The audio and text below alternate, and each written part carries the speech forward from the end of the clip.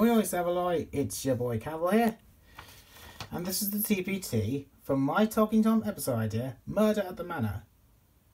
After everybody examined the body of Monsieur Noir, the mansion's groundskeeper, Master Teal, played by Xenon, says that a detective is needed, and asks Angela and Hank to pose as one in order to interrogate with all the suspects. So Angela gets on top of Hank, and they disguise themselves as a morbidly obese super sleuth named Detective Dripwood, using a rubbery human mask, an inflatable trench coat, and giant baggy tan pants stuffed with pillows for large butt cheeks.